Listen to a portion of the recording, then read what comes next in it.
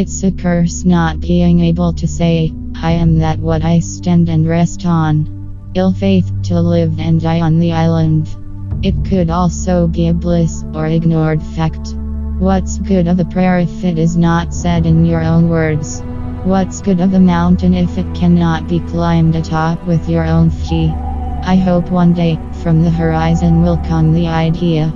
My friends, maybe that day, with our strength we will extend our island far enough, so we won't need to stay on its shores. That far, that we can call it home.